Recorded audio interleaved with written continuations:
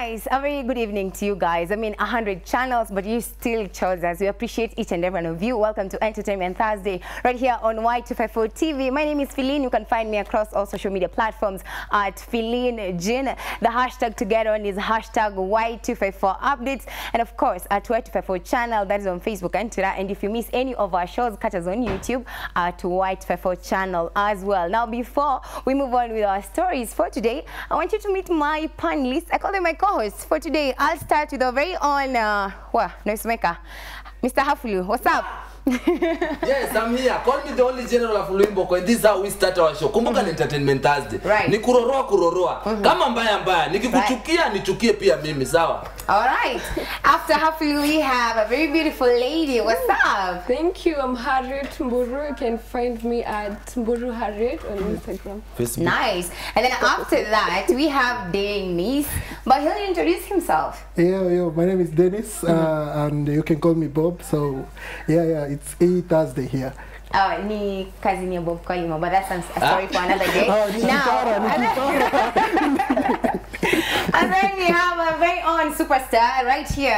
Itakuwaje? Yo, wagwan people, this is your boy Kevochi Music, aka Rais, aka Mr. President. Wasichana warembo wananiita Chibe. Okay, sawa. Alafu kuna ule ambaye ametoka mwambao wa pwani jameni, ya? Alright. Salimia wa Kenya na waambie majina zako. Alright, mimi nafahamika kama Musa Lingotete Kamande from Coast County 001 Mombasa. Kwa Joho, but do we say? I'm a dancer. Yes. Na bado mimi ni vice president kwa Wasarab Entertainment. Okay. Joho anajua. Kwa Wasarab Entertainment. Sio kwa county. Si kwa county 001. Sasa ungepigiwa simu hapa mtu hapo sasa. Alright. Social media unatupatikana wapi? Everywhere. Alright. Sawa. Now let's go into our first story. Ringtone threatens to sue POZZE. Are you ready, guys? Now it is funny. Now, controversial gospel singer Ringtone is once again on Will Paul's case following the release of his latest song, Hallelujah, featuring Tanzania's songbird Nandi, which Ringtone has termed as a fornication song. Ringtone now says he will sue the two singers for disrespecting the Christian faith. Now, so, was it Ringtone? I don't even know where to start this. Gospel artist. I know, let's Hafulu atakuwa unfair. So I think that's like a Kevochi J, he's a gospel singer as well. So what's that? What's happening in the gospel industry, Maze? Hebu tuambie. Mimi nasema gospel industry iko sawa. Mungu ni mwema. Kila wakati. Na usitupime. Kila wakati. Na ufungue roho. Afungua roho kwanza. Kitu ya kwanza, gospel artist sijuangi nini mnatumianga tu asubuhi jioni. Nani? Huyu akifanya hivi utaki mwingine afanye hivi. Sasa nini usishana ulipozea hapo hivyo na hapo stare yake. Kwanza kuna ngoma mpya imenibamba ameitoa. Hallelujah. Hiyo ndo anasuiwa. Anapelekwa kotini. Mbona unatumia jina la Mungu kwa kufanya mambo ambayo haifai? No, mwanamke ni hallelujah. Yaani kuamka kwake ni hallelujah. That is according to you and Will Paul. Una agree? Weka demo una agree kuitoa hallelujah kuimbiwa vile Flo amesema. Na mnaimbiwa atizi. Chill, hapo acha Harriet atuambie. Unajua like to respect to nini religion kidogo tu, at least kidogo. Unajua ukishaniita hallelujah. Sasa swali yangu ni si Diamond alitoa hallelujah, mbona hakupewa backlash? Deno. Kulikuwa na hiyo people walitoa comments. You can't use the hallelujah, hiyo ni kitu neno la Mungu. Huwezi kutumia katika nyimbo ya secular. Alafu ukisikiza hayo maneno vizuri kama hiyo nyimbo ya POZZE. Foreli kuna maneno yani ya Kiswazi yani ni matusi. Lakini ya Diamond si matusi. Yani ameingia katika ule ulingo wa Diamond. Mimi nitarudi kwa Ringtone. Huyu jamaa ameamua sasa siku hizi. Yani ukisikia tu Ringtone unasikia tu Will Paul. Ringtone Will Paul. Yani mse okay, what the fuck saidie. Cheki. Bible inasema, acha niingize kwa Bible. Unajua somanga Bible wewe kwanza wewe. Unaongea sana. Bible inasema be brothers keeper. Elewa. Na mimi Kenya naona Ringtone anafanya kukumbusha Will Paul that whatever anafanya haiendani na Christian faith. ako sawa, but sasa the problem ni afai kuipeleka Instagram, naelewa. Ungia Will Paul simu patana na yeye kama bro, mu advice si lazima ikue outside. Anashona yeye na nani wako tu sawa. So we're according to wewe, Ringtone anatumia Will Paul ku create cloud. Exactly, anashona controversy ya Will Paul, na Will Paul ndio kitu yutumia. Controversy. Hiyo ndio kitu yutumia. Controversy ndio yutumia kushona. Sasa Ringtone ashajua hii ni avenue. So ana hang nayo. Ana hang nayo. So tuseme tu kweli sana. Ringtone pia amejaa kuna do zake poa, anaendesha gari yake sana. Ako na ng'ombe Karen. Haikuwa anatafuta fame na Will Paul na nini.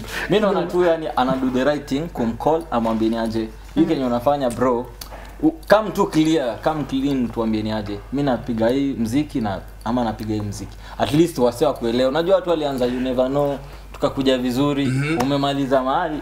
Hallelujah. So next time ni heme. So now still on that, the guys at home can help us digest this. Get on the hashtag Y254 updates, and of course at Y254 channel that's on Facebook and Twitter, right? Now let's move on to our next story, where rapper Octopizzo has called out an American rapper Nas following his recent comments that Black Americans live their lives like their brothers in the third world countries. Nas, in a post, mourning rapper Nipsey Hussle who was shot on Sunday, rather, said that blacks in the US are fighting like they are in Africa. Octopizzo told Nas to visit any of the African countries and see how we are living instead of believing everything the Western media has painted Africa to be. We at Entertainment Thursday, however, condole with Nipsey's family and we pray he rests in peace. Alright, so you all know Nipsey was shot dead on Sunday. May he rest in peace. Now, so Nas, tunajua Nas, okay, at least most of us, like he was a rapper, big time back in the day, not right now. But akasema ati vile Nipsey atwa Americans, Black Americans waache kubehave ni kama wanaishi Africa. Ati mbona mna behave kama wa brothers ka uko Africa vile wao wana hivyo. So Octo was like, no, hautatuongelea hivyo. The Western media vile kuja huku wao ndio paint Africa ikae vibaya, but Africa hatuishi hivyo. We live in peace, we live in harmony. If you want to know Africa, kuja Africa ujione. Uache hizi stories za kusema ati brother Africans are killing each other, ati Americans waache kuishi hivyo. Do you agree with Octopizzo or are you with Nas? I don't know. Okay, first things, I think mina na respect vile Octopizzo alikam clean, akatuambia ni aje, akaambia that guy like respect us. But at the same time I also feel there is need for us to hizi hasa wakianza kutusumbua saa zingine, hizi vitu tunaweza waachia. Tuwaachie tu ziflow. Tunawaachia tu. Sasa hii kubishana nao inaleta noma. Sasa Octo anawaambia nini sasa? Octo aliwaambia waache kutubeba hivyo ufala, ati Africa sio kuona. It's okay to stand up for ourselves, but at some point Wacha tunaipa. Afilu la Green Octo. Wazungu wanasema tu Afrika watu wana si wazungu. Nas alisema Afrika watu wanauana ovyo. Wase wa US waache kuona vile watu wanauana. Africa we are good in corruption. Sasa mwanzeka mambo ya mada. Mada ya utambu. Tunakuibia na bado tunakuweka paki. Alright. Was Octopizzo right or was Nas actually ako right? Juu nakumbuka time Madonna alikamingi Kenya, alipiga picha akiwa Kibera then akapost. Then anasema ati ako Kikuyu Highlands, juu Kikuyu what like anafanya Africa tukanika tukopua. And we don't do that maji tunakuwa maji Nairobi river hiyo nakumbuka Madonna akisema maji watu wanakunywa Nairobi. Like wanapiga the yani wanachukua tu ile place mbaya kabisa ndo wana post wanasema tu we're not like that. But the trick is no one goes hakuna mzungu anaendanga hapa hill. Unaweza buildings mpya za hapa hill zinafika sijui how many floors. Sasa naambia unaona azungu akipigaga picha huko mtaani Kibera na Nora wapi wanarudingi majuu wanasema magadha wanateseka alafu wanapigwa zao safi charity wanaanza alafu wanaanza kuishi fiti huku mali sasa wataki kupiga picha. Shawajua. Bede hata sio wazungu peke yake. Mimi nimeona hata hiyo issue na sisi wenyewe. Mtu anatengeneza documentary vizuri ya street, anaenda anauza kule. anaitisha pesa msaada, Anasema na anakuja huku hata anaanzisha tu ka children home kadogo tu kale tu kuonyesha yeye ana support. There is nothing. Hii tena na corruption. Lakini uchunge. Sio watu sio watu wote wa makamera. Pia mimi nafanya kamera, msiniambie kazi. Wewe ni wa kwanza. Mimi nafanya tu ya news peke yake. Tafadhali. Wewe umesema corruption na kumbe wewe ni wa kwanza. Big fish. Corruption stands with me and you. No, not me and you. Uko juu kiteremuka. Sasa tunafaa tuache though, corruption is not. We need to build our country. Mfupa tu. Hii Kenya uzo tupigwe zetu kila mtu aende Aende Hata hiyo si idea poa. Unajua ukisema Kenya iuzwe kila mtu apewe chake. Sasa wewe umepewa kuna yule mwenye ako nazo tayari, alafu ameongeza zingine juu.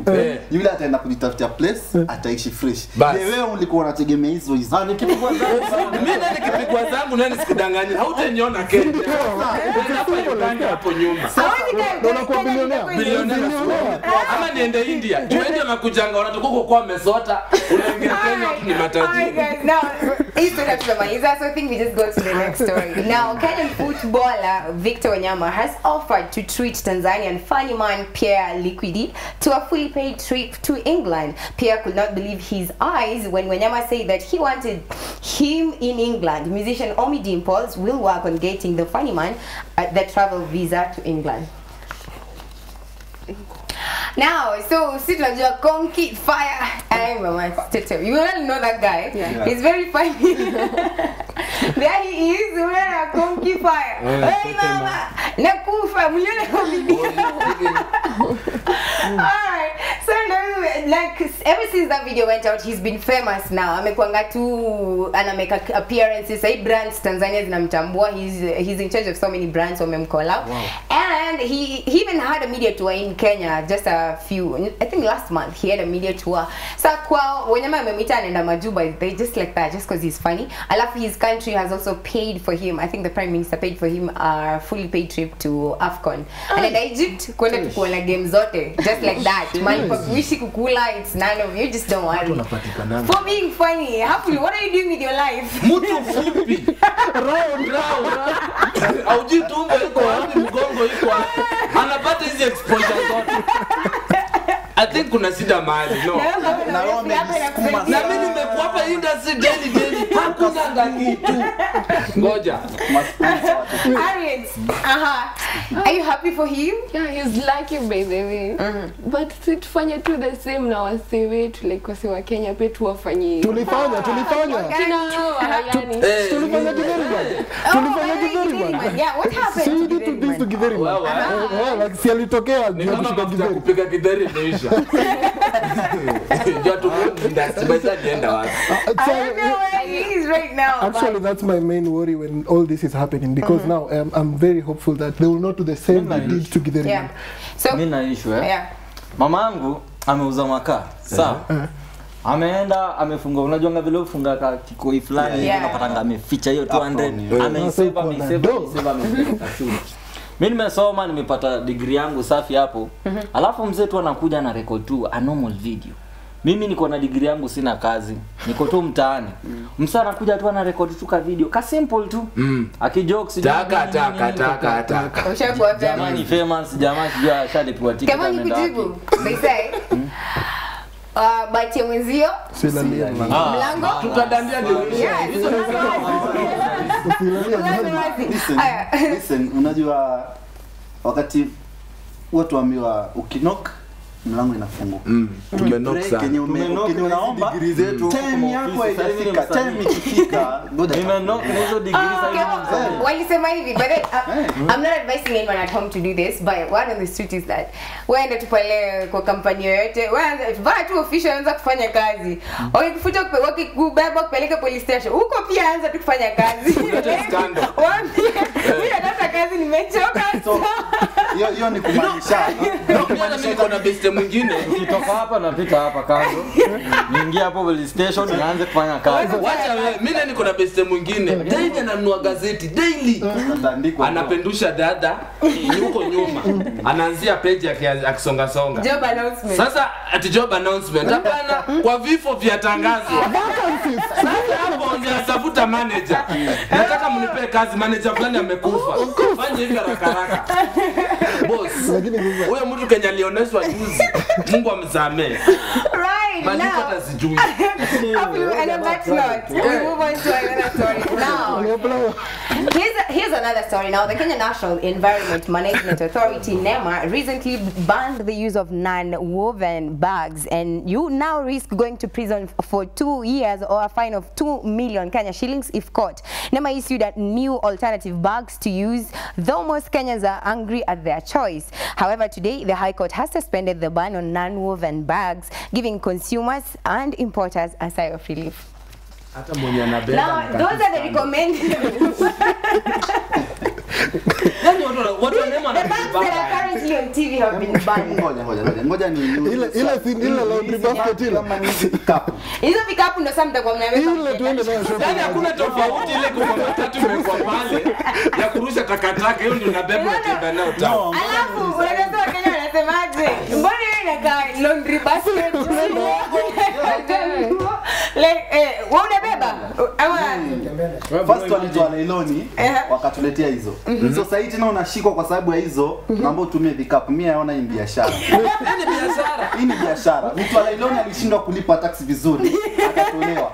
Huyu amewekwa hapa tax imeshindwa kulipa, ameondolewa. Wameleta vikapu. Sasa Kevo, ni imagine umetoka super mazee umebeba. Na hiyo suti yako haiwezi. Sisi tu mkate hivi na mkono mpaka kwa nyumba. Tumengangana, tumetengeneza brand. Alafu unanipata na pepa hapo. Hata fan wangu atashangaa, chibe boy. Unafanya nini? Are you mad? Hapana, history yote biashara, hata kwa biashara. History yote naona inarudisha mademu arudi shopping. Juu kuna vitu tutafanya juu. Kuna vitu tutafanya. Mwanaume siende shopping. Kapi yako ukienda job jioni ukuli. Hapana, sasa hivi mama mboga anakuambia endea sufuria ulete nikuweke. Utakuwa na sufuria. Analeta wale watu wameoa sasa hivi wakitoka kazini walikuwa wanabeba mboga.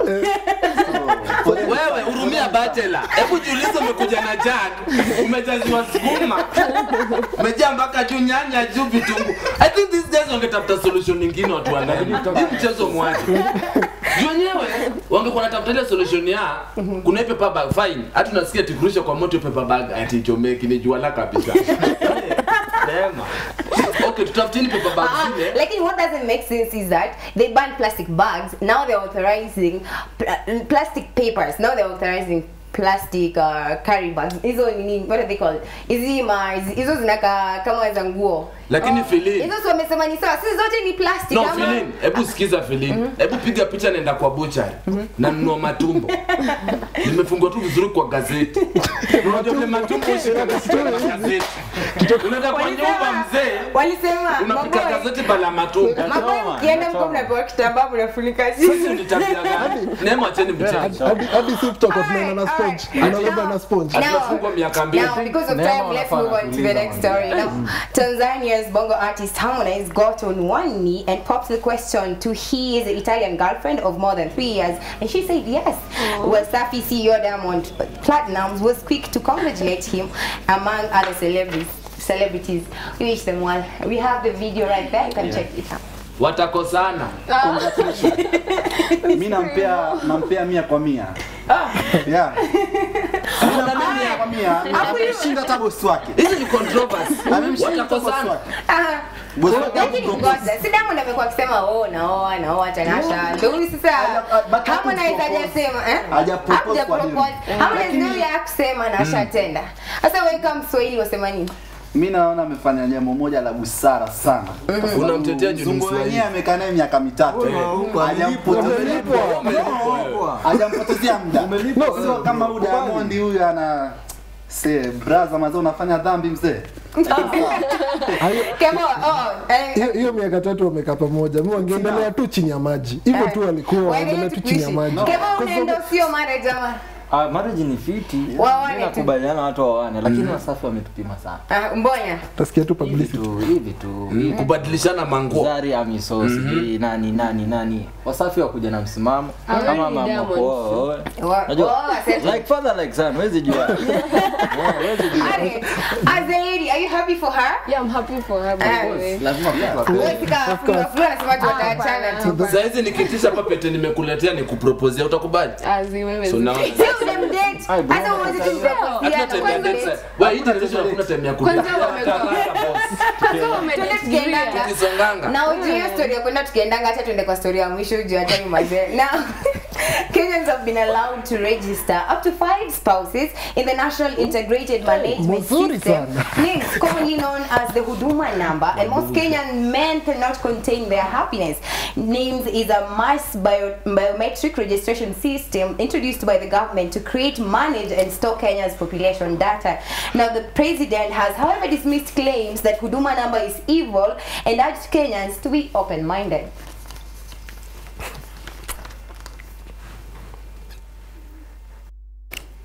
Alright, so we have the Huduma numbers. Sijui wangapi wameona mataifa tu wako. Okay, no, Abdul, one thing before you celebrate, hawajasema it has allowed men to marry up to.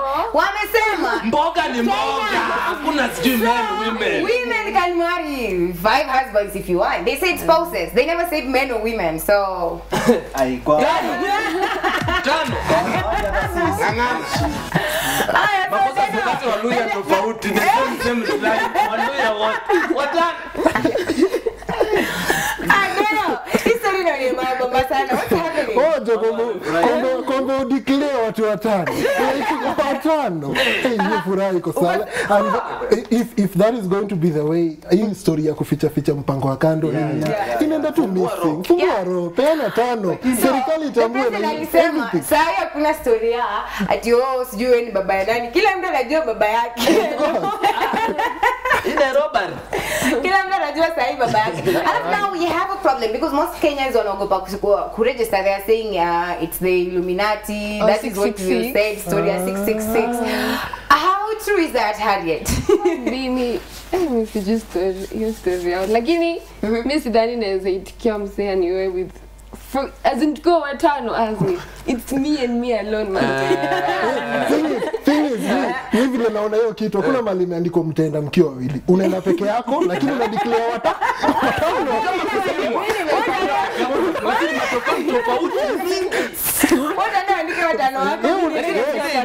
Mimi na hii kadi bende ni vijana wengi atuelewi hii kadi vile iko. Mari sijui imewekwa ATM ndani, mari imewekwa sijui na TF ndani. Vitu mob. Utaelewa. Swali ni hizo password zote utaweka kwa kichwa. Don't worry, they're trying to make your work easier. Tutakwambia after this show now Kevochi and all our guests, we have like 30 seconds each. Mwambie wase what's up, your last comments as you wind up because we're out of time unfortunately. So Tanzania wewe twende hivi. About my comments, ama ni kujitambulisha. Vile tutasikia. Hata kama unataka kusalimia familia, usalimie. Ai familia najua mamangu ananiangalia pale. Lakini watu watano tepi taisha. Sawa, hakuna cha kuinterrupt. You'll have your 30 seconds. Acha malize. Mimi nashukuru sana kuwa hapa Y254. Nani? Y254 Entertainment Thursday. Entertainment Thursday. Nashukuru sana Nairobi baridi lakini ndio imenichapa sana. Nilikuwa nimezoea mwenyewe kuchomeka na jua. Sasa nashukuru. Baridi. Mimi niko hapa kwa baridi. Ama yako Dubai. Sasa tuko Dubai by the way. Hadi sasa mvua imekulwa Joto hiyo msisikii. Usikii joto. Alright. Sawa, asante sana kwa kuja Kevochi. The superstar. Yo. Superstar. Au sio? Mimi naitwa Kevochi. Mimi ni msanii wa gospel. Founder and niko na entertainment inaitwa Starab Entertainment. Nenda follow. Alafu nimachia ngoma mpya inaitwa Kelele. Iko. Umetuacheko. Bro. Sawa, endelea. ngoma mpya inaitwa Kelele, unaweza ingia YouTube Kevochi Music, subscribe kwa channel yangu. Alafu hizo social media zingine ni @kevochi. Right. Thank you so much for coming. And Daniel? Mi yangu ni rahisi, nitashukuru serikali imetupatia nambari 5 za kuchagua. Yes, so no, you don't get 5 chances to choose from. Na zote tu naeka yes 5. So thank you very much. And thanks for hosting us here. All right, and the lady. So I'm Harriet. Unaweza ni follow @Mburu Harriet IG. Everywhere. Facebook Noni Mburu. Tena nataka kusalimia wase home, najua na watch. Hi. All right. Alafu the noisemaker of the group. Yes. Where's my camera? Kwanza noisemaker ndio Call me. Yes, call me the only general of Limboko. Social media ni afulu hivyo mpaka WhatsApp. And next, Bridget ananipigia simu sana ananiambia Fulu nakuona wacho wazimu. Hiyo ndio wazimu yangu mpaka sasa. Hiyo huwezi change. So until next time sina mengi ya kusema. Made, thank you. Huyo ni namba ngapi? Namba 1 ama namba 35? 35. Now that's all the time we had for you guys. Thank you so much for staying with us. If you have more stories, you can send them to us, and then we'll definitely work on them for next week. My name is Feline Jin. We have Unfinished coming up with Karen Jisa and Mike Gitahi. Stay tuned. But thank you so much for everyone who made the show a success. A big shout out to Liz. I can see you. She's on the camera. We have Patricia. We have so many more guys in the studio. I have Rose. I have Hemstone. Thank you so much, guys. I couldn't mention everybody, but thank you so much for being here. We appreciate you. We'll see you again next week, same time, same place. Bye. Bye. Bye.